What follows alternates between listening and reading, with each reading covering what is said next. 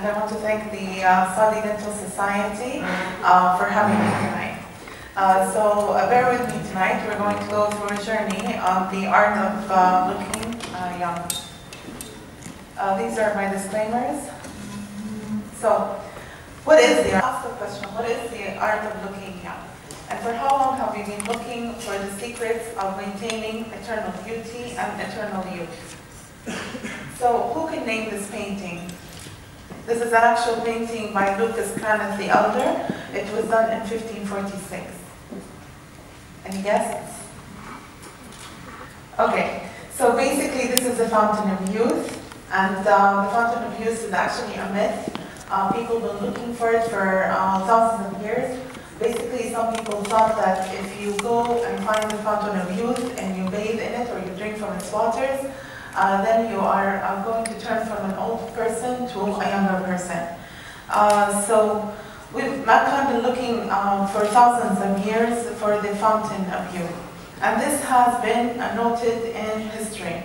So if you find that in Herodotus, who was a Greek historian, and he lived in the 15th century BC, he actually mentions the fountain.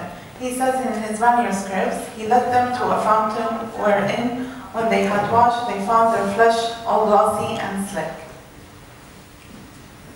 So, did we give up on the Fountain of Youth? Did we actually stop looking for it? To look for the eternal youth and eternal beauty?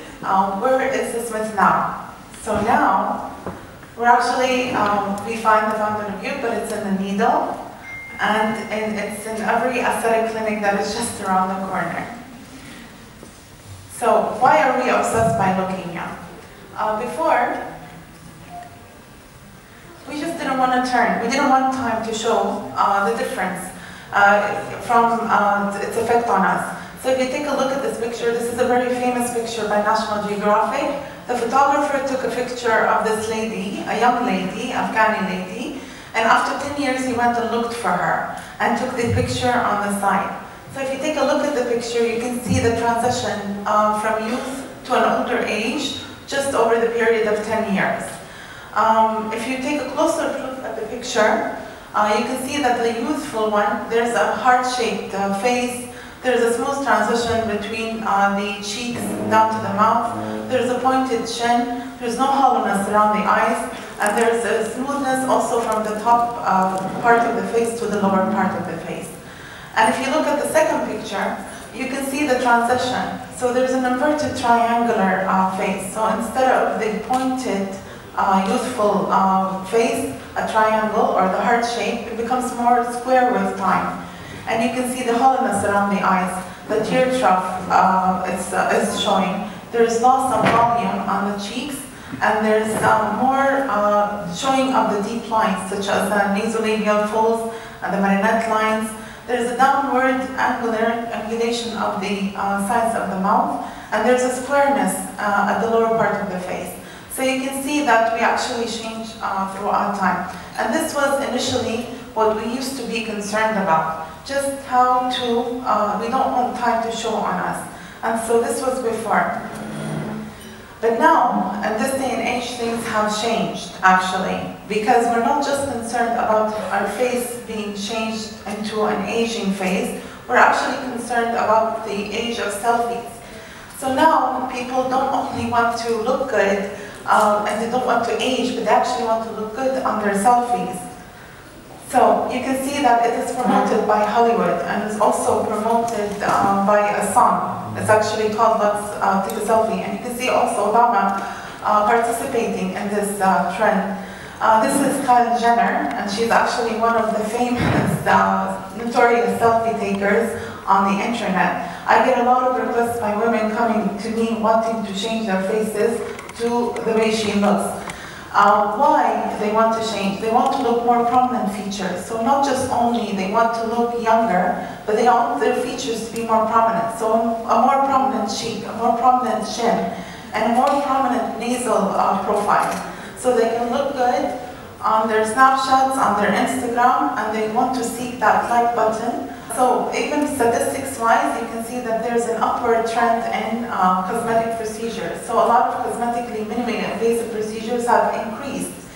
If you take a look between the year 2000 and the year 2015, you can see that just botulinum toxin procedures have increased by 759%. And just between the year 2014, 2015, there's a 1% increment, and this increment is increasing. Also, if you take a look at the soft fillers, at the soft tissue fillers, there's an increment in 1 year by 6%. And in 2000 to 2014, to 2015, there's an increment of 275%. This is more of a graph that's actually showing a lot more. So you can see that botulinum toxin is the top requested by people as minimally invasive procedures, and soft tissue fillers comes into second place. Oh, to me, aesthetic medicine is actually an art. You're kind of like a sculpture. You're sculpturing the face. You're smoothing out the lines, and you're smoothing out the wrinkles. And you're willing to get your own version of perfection of Venus, or if you like, Mona Lisa. Just as Leonardo kept working on this painting for years and years. So enough of philosophy, and let's talk more scientific. So this is the aging process. If you take a look, the inverted triangle. So when we're young, the triangle is pointed downwards. And as we age, the triangle becomes pointed upwards, and the base of it is pointed at the base of the face. So you can see this transition. In order for us to reverse these signs, we need a lot of tools. What are these tools in this day and age? We're lucky, we actually have a lot of tools. Most of the people think about fillers and Botox, but this is not the only tools that we have in order for us to revert the signs of aging. Now, there's a new trend which we use threads. We also use energy-based devices. We're using plasma injections and mesotherapy. We also use peels, and we have a big amount of different cosmeceutical agents in skincare.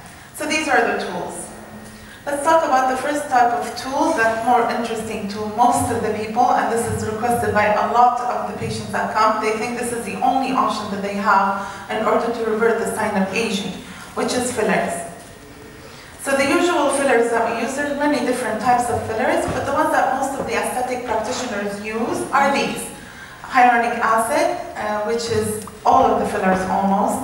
You have the calcium hydroxyapatite, which is the radius, and then you have the poly-L-lactic acid, which is used by a minority of aesthetic practitioners.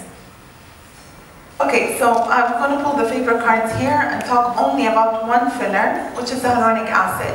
Why I'm talking about this? This is this is what you're going to find in all of the aesthetic medicine centers.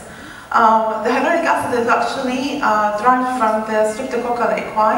It's cross-linked with the BDTE, and is stabilized and suspended in a phosphate buffer saline at the pH of 7 concentration, and in another animal stabilized hyaluronic acid. Before, we only had one concentration, which is the 20 milligram per ml, but now there's new generations of fillers coming out, which is up to 24 milligram per ml. Now, this is according to your preference.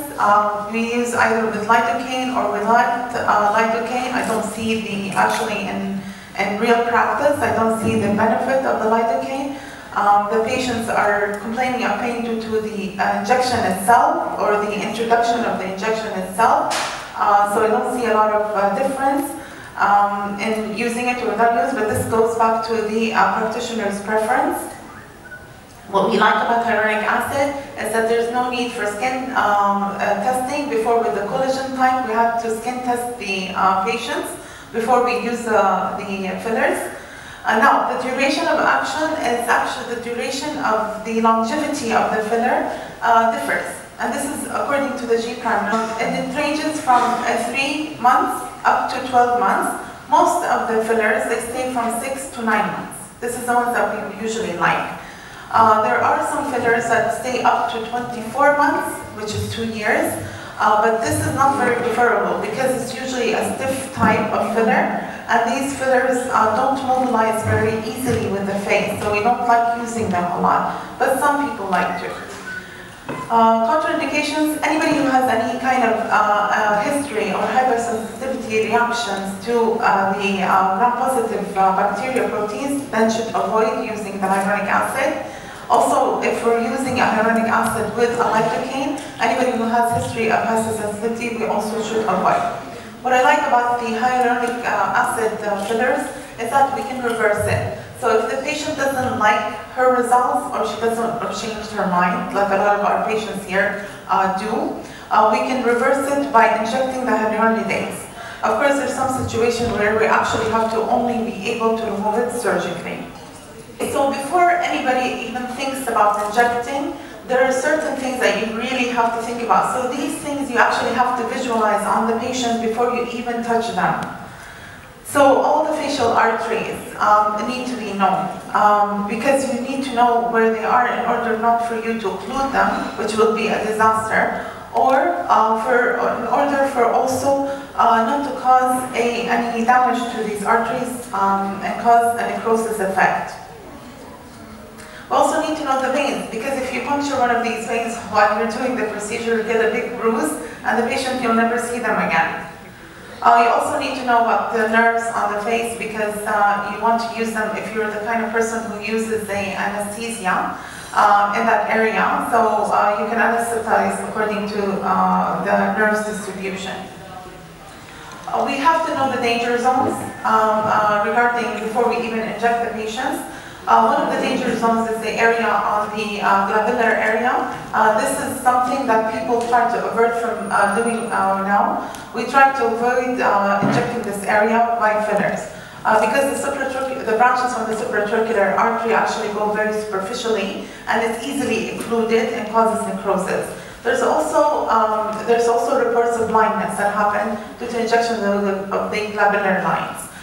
We also have to think when we're trying to inject the nasolabial fold about the angular artery because that gets occluded very frequently. We also think about the superficial temporal artery, and that's a danger zone where we're trying to fill the temporal space, the hollowness in that area.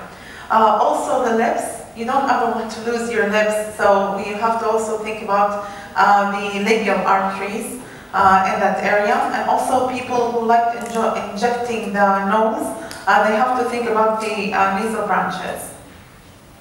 So the danger zones are very important before even touching any patient.